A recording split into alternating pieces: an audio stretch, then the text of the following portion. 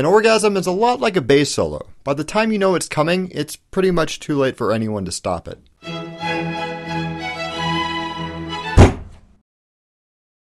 So April is pretty awesome in my neck of the woods because there's a stage nearby that hosts concerts for some truly epic bands. I got to see the Scorpions live about a year ago and it was pretty intense. The drummer ripped off his shirt about 4 times. Of course, rock concerts aren't just about the band and the music or even the light show, or else people would just buy the DVD, get an expertly edited version of the show with all sorts of camera angles and avoid the nightmare of parking, paying $8 for a pretzel and getting beer spilled on them. Concerts are also about the interaction between the band and the audience, about a group of musicians enthusiastically rocking out for an excited crowd. It's about mosh pits and dancing and screaming and guitar solos so intense that one of the security guys passes out. But if you've ever been to a performance where that kind of energy isn't there, you probably know just how painful it can be. Almost everyone has attended a concert where the lead singer starts by shouting, "How is everyone feeling tonight?" and gets like one golf clap and a half-hearted woo. And some of us have sat in performances where the musicians were clearly there to play a couple of songs, collect their check, and go home. That sucks. It's really uncomfortable for everybody involved, and honestly, I've walked out of some truly terrible concerts where I felt like the evening was better spent getting some dinner and then listening to the CD on the way home. The difference between an epic concert that both the musicians and the audience cherish forever and 3 hours of nauseating discomfort where everyone is just going through the motions is really about mutual enthusiasm. If anyone's not into it, just go home. We'll all be better off. That sort of shared enthusiasm is also what makes speeches and sports and conventions fun instead of boring.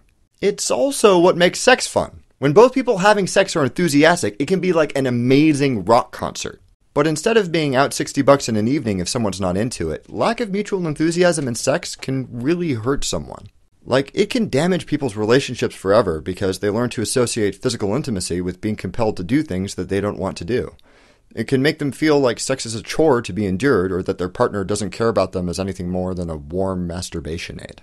We have this word, consent, that we use to describe somebody being okay with having sex.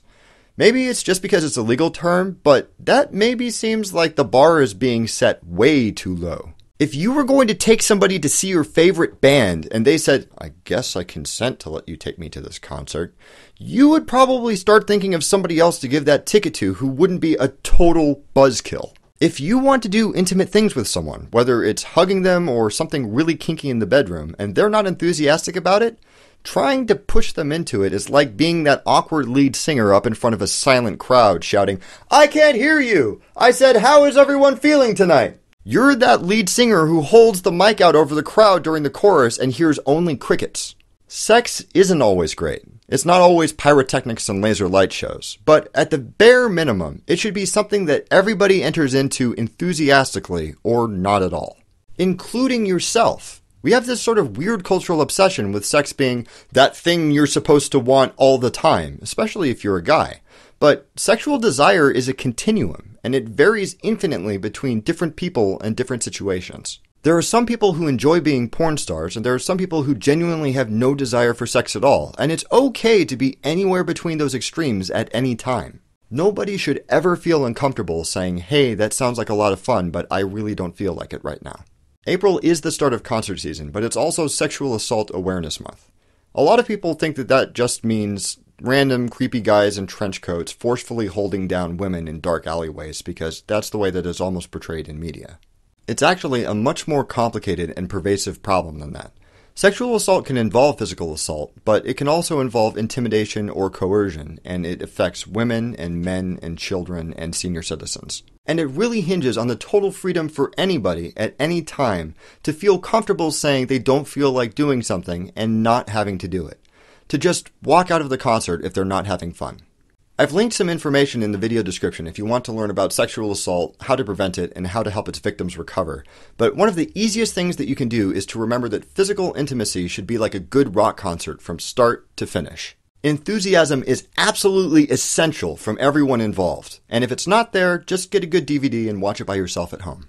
If this video sheds some light on either physical intimacy or rock concerts for you, please leave a comment below and let me know what you think. Thank you very much for watching. Don't forget to blah blah subscribe blah share. And if you want to rock a free Thunk sticker, send your mailing address to thunkshow@gmail.com. and I'll see you next week.